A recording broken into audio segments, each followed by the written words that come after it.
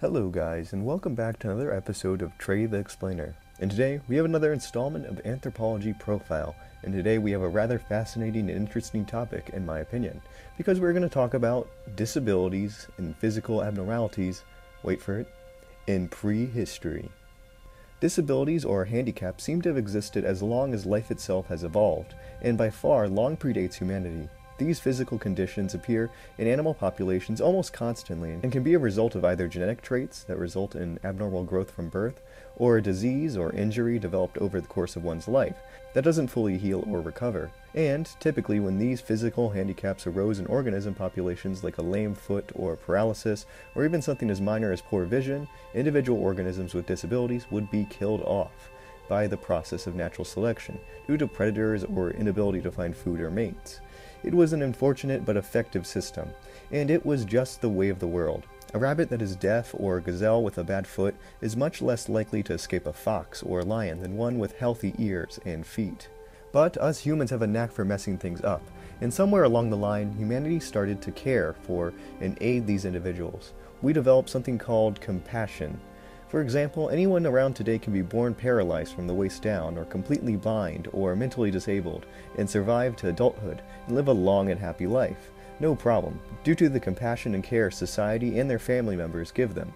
When in the wild and before the development of modern medicine, this wouldn't have been the case. Humans have, to a certain extent, slowed natural selection. Technically, depending on your definition, a lot of us have physical disabilities that would be selected out of the population if we lived in the hunter-gatherer lifestyle of our Paleolithic ancestors.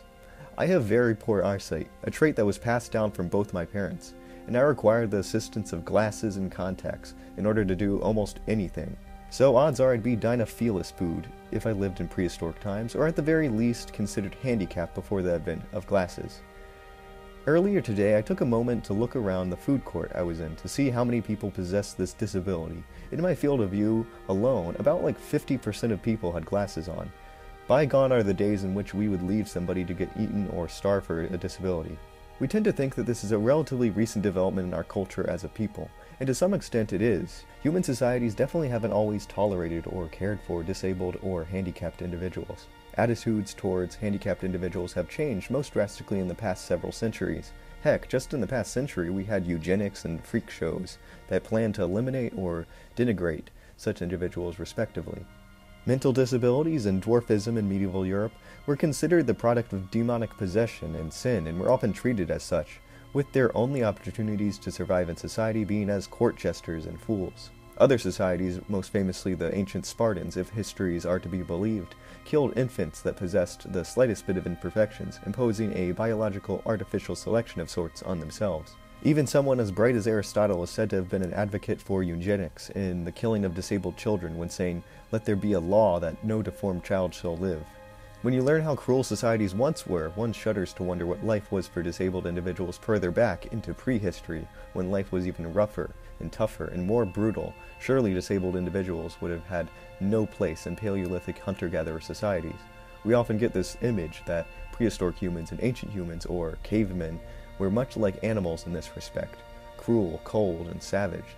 They would let natural selection take its course with such individuals, letting them starve or die as a result of their inability to survive in their harsh environment. But this couldn't be further from the truth. There is actually an enormous amount of evidence to illustrate that peoples and societies throughout history, regardless of time period or location, showed compassion to disabled individuals, and not only caring for them, but at times treating them and accepting them into society as normal and valued members, and at times even honoring them as heroes in spite of their handicaps. And it really breaks down the idea that these were cavemen or savages. They were people who cared and loved for one another deeply. And in this episode, I'll be giving the amazing examples of these trends and the individual remains and stories that prove them. But before we talk about them, let's talk about the biology of compassion, and what is it exactly? Compassion and altruism are a fascinating evolutionary phenomenon. We are incredibly social animals, and it is perhaps our most important trait next to intelligence. As I will show, throughout history we have a very strong instinct for kinship and compassion. Something in our genes tells us to help fellow members of our species, even if it isn't exactly advantageous for ourselves. And there are many possible scientific explanations for why this might have evolved in the first place. I find it likely that this might have developed or stemmed from a you scratch my back, I scratch yours kind of thing, where cooperation helped our species and our ancestors survive in times of crisis. We typically don't like to see other members of our species suffer or die, and it likely relates to the days in which the loss of a group member in a tribe meant the likely death of an entire tribe. An alternative explanation might have been a more complicated form of natural selection where saving or helping those who carry the same genes as you, like a brother or sister, ensured a higher likelihood of your own gene survival, although you yourself are not the one directly passing them down. Compassion or altruism doesn't seem to be limited to humans. Chimpanzees, both in the wild and in captivity, have been documented demonstrating selflessness and care. One individual rescued a member of their family from drowning, and a wild adult male chimpanzee adopted an unrelated orphan chimp as his own. Food and meat are typically shared amongst the entire tribe regardless of who hunted and who didn't in chimp societies. Tools such as a hammer or anvil used for cracking nuts have been documented to be shared amongst group members. The list goes on, and definitely isn't limited to just chimpanzees. Whether this is true compassion or not, it nonetheless demonstrates that primates closely related to us are capable of showing selflessness, and it might say something about the emotions and attitudes of primitive humans, which is exactly what we are talking about now. Neanderthals. Throughout pop culture, depictions of other humans that coexisted with our ancestors, Neanderthals or Homo erectus, haven't been too flattering to say the least. It might be because of their appearance with the sloping forehead and heavy brow, but other members of Homo are often believed to have been much more ape-like in behavior than us Homo sapiens. They are often depicted as ignorant and stupid, squat and sluggish brutes, ape-men, who lived brutal lives and would leave their dead and dying to the wolves and scavengers.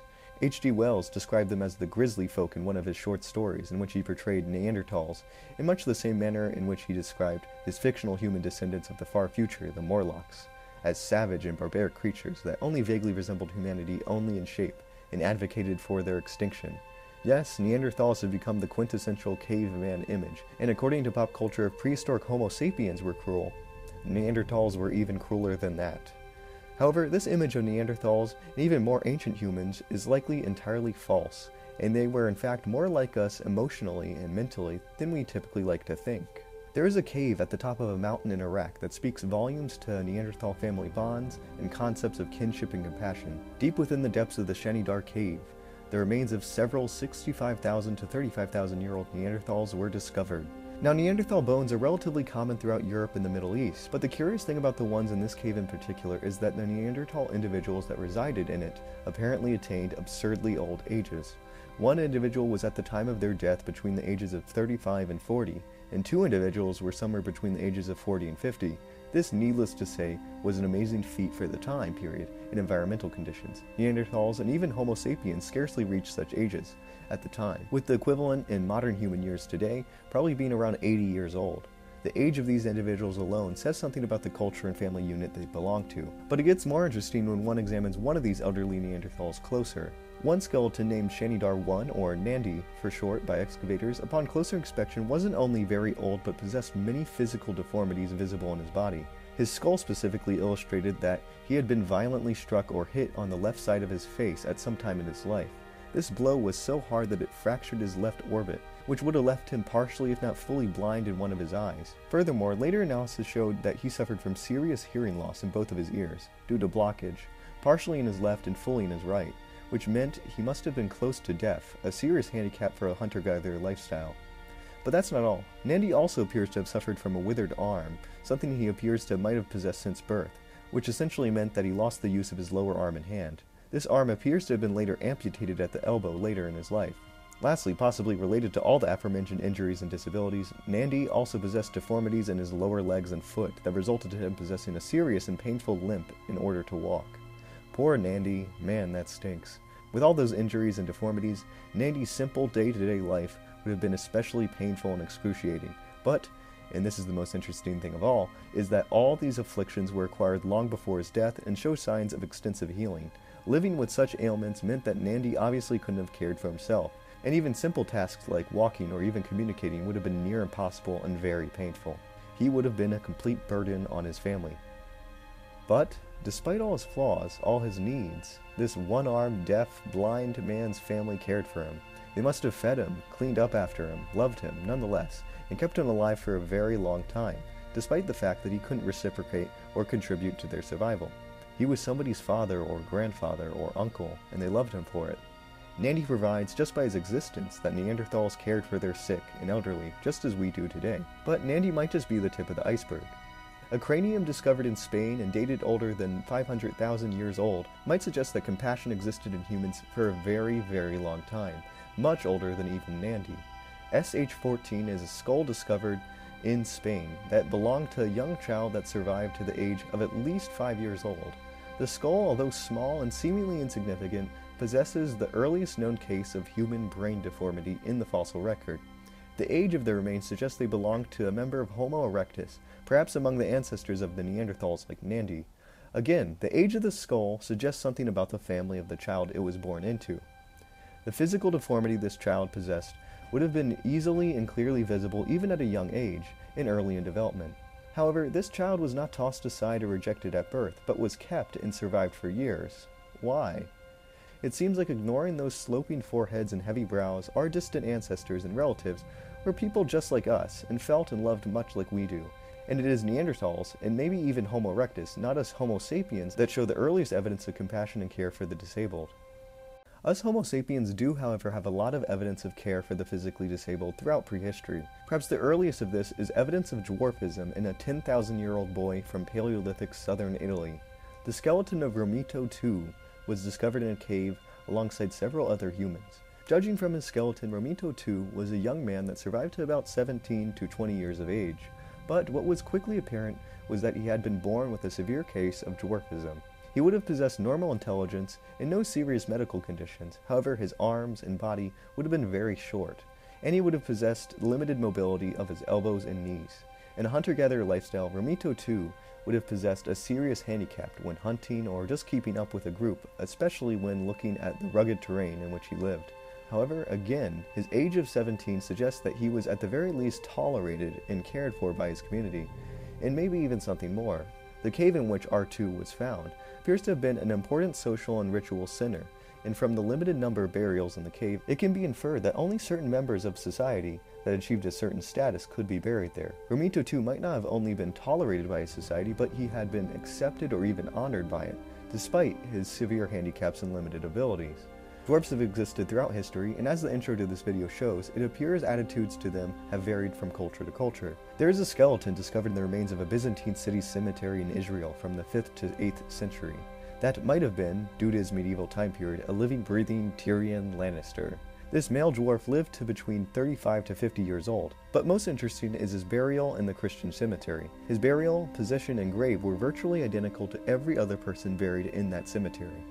The unremarkable and ordinary nature of his burial says something, as it seems to suggest that this individual, in the eyes of the population of the Byzantine city, was an ordinary member of society and should be treated as an equal, despite his physical appearance. Paralysis. Another interesting case of prehistoric humans caring for disabled individuals is the abundance of semi-paralyzed to paralyzed individuals in the archaeological record. The remains of a young boy were found in Florida and were 7,500 years old. The boy, however, had been born with a severe spinal malformation, which would have made him, among other things, paralyzed from the waist down from birth. Nonetheless, he survived another 15 years. Another boy from Vietnam 4,000 years ago had been born with Klippel-Feil syndrome, and as a result, his movements were limited to perhaps only his arms, but he lived to 10 years old. Both these boys belonged to hunter-gathering to semi-hunter-gathering societies, but again, were cared for nonetheless. But perhaps my favorite of prehistoric paralyzed individuals has to be that of a 4,000-year-old woman from the Arabian Peninsula. The woman had contracted a severe neuromuscular disease, likely polio, in her early life, which caused her limbs to be exceedingly thin and walking and movement very difficult. According to anthropologist Deborah L. Martin, she would have required around-the-clock care, and that seems to have been exactly what she got, as she lived to the age of 18. Ironically, one of the few health problems her body possessed was not a result of her disease. This woman's teeth were full of cavities that likely resulted from her family group feeding her too many dates, and apparently spoiling her with sweets to make her happy. The enormous amount of sticky sweets she was fed eventually rotted her teeth out, which is very unusual for someone so young and of that time period. But perhaps my all-time favorite example of handicapped individuals throughout history has to be a single skeleton buried in a Native American burial mound in northwestern Georgia at the King site. In David J. Halley's book, King, the Social Archaeology of a Late Mississippian Town in Northwestern Georgia, lended to me by one of my professors, thank you so much, Halley examined the large amount of Native American human remains ceremonially buried at the site. Halley references the skeleton of a single individual named Burial 223. This individual had been buried with all the traits of male warriors of high military honors in warfare in Mississippian society: points, massive bifacial blades, hematite, in bakulema, all symbols and trophies achieved through and to display great acts of military valor, and it was assumed that this was a great male warrior in life. So it was a complete shock when the DNA evidence illustrated that the skeleton and all those trophies and symbols of military status belonged to a 25-year-old woman who, upon closer examination, had a severe hip deformity, likely received through an accident in childbirth. 223 stands alone as an exception in the entire site. The culture at King, especially in the burials, put great emphasis on the gender distinctions between male and female categories. Women at the King site are typically lacking in burial objects, and are never buried with the overwhelmingly traditional male artifacts she had been buried with. Everything about her burial was common of a male, but he was a she, and she seems to stand against the distinct and strict gender categories presented at the rest of the site. And not only was she buried with military honors, but extremely high ones. The average age of males buried with large bifacial blades is 40 years old. 223 was 25 when she died, and seems to have achieved such a high status as a warrior in an extremely short amount of time, with a physical disability that would have made walking and running a little difficult, meaning she not only overcame several difficulties in her lifetime, but it rose to the top as a bona fide hero despite her age, physical deformity, and gender. This woman very likely lived a truly fascinating life. It's probably an amazing story about a person who was dealt a difficult situation, but by far rose above their situation through willpower and dedication. She might have been a female Native American version of the fabled disabled Viking warrior, Ivar the Boneless. She also seems to have vindicated Cherokee stories of warrior women, fierce female warriors who fought in battles and achieved privileges typically reserved for men, who by some accounts became warrior women to avenge their slain husbands, by going on a revenge mission killing their husband's killers. You got a widowed warrior woman with a hip deformity. If only bones could talk. The unknown and the unspoken. All these individuals seem to completely dissolve the idea that early humans were savage or cruel when it comes to handicaps and disabilities. It seems many of them, if you were a dwarf or paralyzed or simply received major injuries, were treated normally by their societies, and at times even elevated above that. It seems compassion has always been there, and the incidents in which it occurred were overshadowed by times it didn't. The simple fact we have found so many people like this in the fossil and archaeological record says something about the prevalence of compassion and care towards disabled individuals. The remains of people in general preserve and survive rare enough already, so therefore there must have been an enormous number of stories like these ones common throughout prehistoric societies in history. So next time you see depictions of cavemen being cruel and unfeeling creatures, just think of the countless cases in which our ancestors illustrated that they had a heart. And with that, thanks for watching.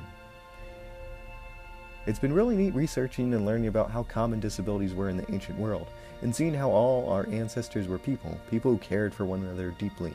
It's a hopeful thing to think about next time you lose hope in humanity's goodness.